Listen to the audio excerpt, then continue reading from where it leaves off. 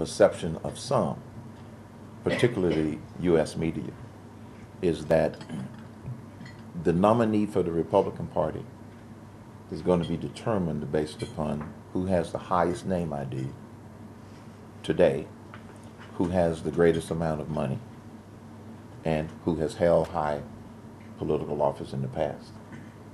That's the media paradigm.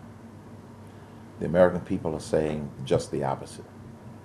The American people are resonating with the only person who does not have extremely high name ID, although it is growing. About 8 weeks ago, my name ID was 21%, according to Gallup. Today, my name ID is about 48%.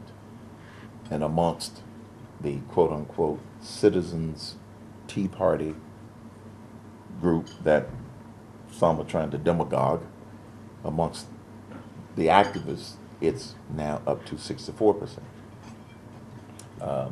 And so the fact that I do not have that high name ID, but it is growing. Secondly, I do not have a cajillion dollars like some people think you have to get elected. And thirdly, whenever I announce and go through these three dynamics in front of people, I get a spontaneous applause when I say I have never held a high public office. I get a spontaneous applause every time. So the model that the media is trying to promote isn't the model that the American people are responding to. That's what gives me and my team encouragement. One other encouragement, Gallup also has another poll that they do on a regular basis called positive intensity. And it is a measure of how positive prospective voters feel about each of the candidates.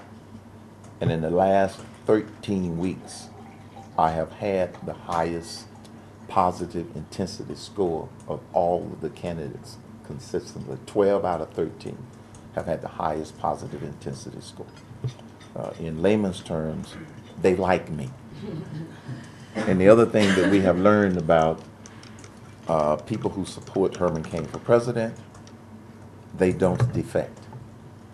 And so when I was asked how did I feel about Rick Perry coming into the race and all of the oxygen that he was sucking up, didn't faze us. Just one more politician to beat is basically how we viewed it.